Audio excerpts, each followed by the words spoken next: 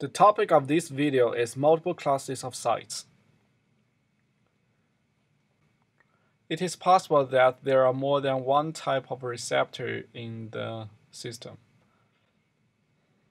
Say we have R1 and R2. These two classes of receptors are not interconvertible. So R1 and the ligand A can form AR1, R2 and AR2. So A is one of the ligands in the system. If there is a competition from another ligand P, we have PR1, PR2. So in the system, there are two types of ligands and two types of receptors. For this reaction, it is the antagonist and antagonist competition model we talked about.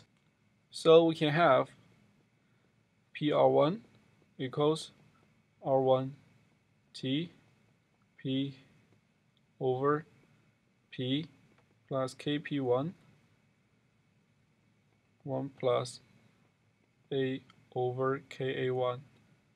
So Kp1 is the dissociation constant of this reaction,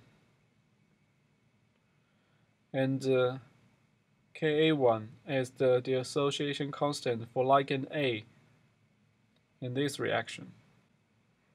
Similarly, we can also write down the equation for PR2. The total binding, which is the observed binding, as the specific binding of PR1 plus the specific binding of PR2, and plus the non-specific binding, which is the constant times the concentration of the probe, of the ligand. Because there are two types of receptors, the fraction of receptor 1 is the concentration of R1T over the concentration of the total receptor, which is R1T plus R2T. For the fraction of receptor 2, we have the similar thing, R2T over R1T plus R2T.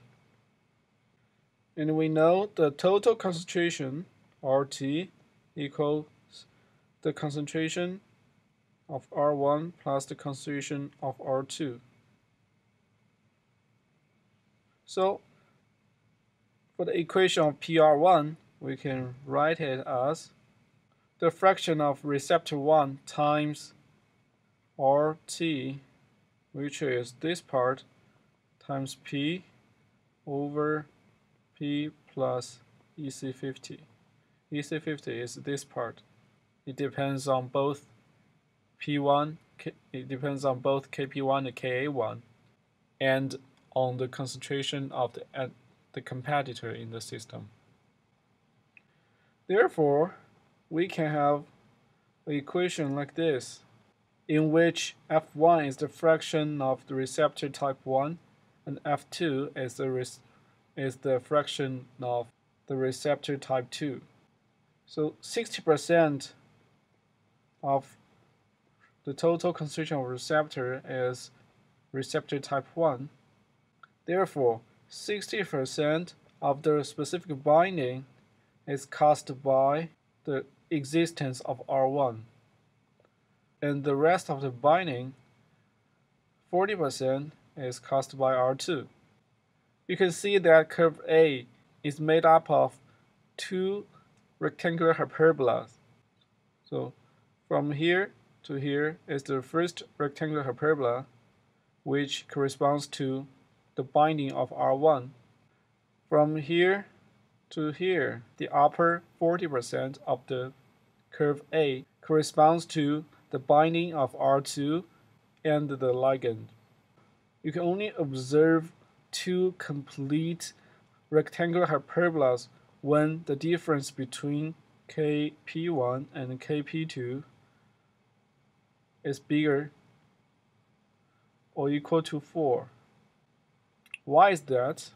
If you plot a rectangular hyperbola on a semi-log scale, it should span over 4 log units. So, in order to observe two distinct rectangular hyperbola, the two EC50s of them should be at least 4 log units apart. Only curve A satisfies this condition.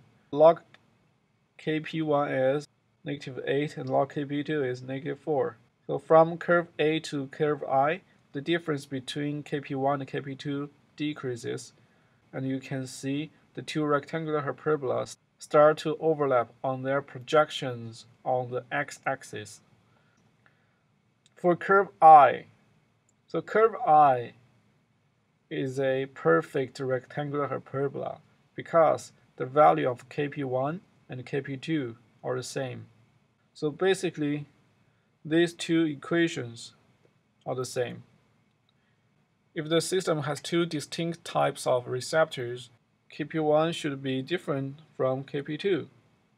In these three panels, Kp1 is less than Kp2, which means the probe has a higher affinity to the receptor type 1. In the top panel, when the specific binding on receptor 1 is almost 90%, the binding on the receptor type 2 is only about 10%. So what does this tell you? In some case, you need a drug that only blocks or only binds to one type of receptor without touching the other. This will be a decent situation to work with. The difference between Kp1 and Kp2 is large enough. If the difference between Kp1 and Kp2 is small, for example, in the bottom panel, there is too much overlapping between the two curves. So when the probe binds to one receptor, it also binds to a significant amount of the other type of receptor. So there is no selectivity for the receptor. In top panel, there is a good selectivity for the receptor. On this page, in the top panel, the radio-labeled ligand is the independent variable. At the bottom panel, the unlabeled ligand is the independent variable. The more unlabeled ligand there is, the lower signal you will detect.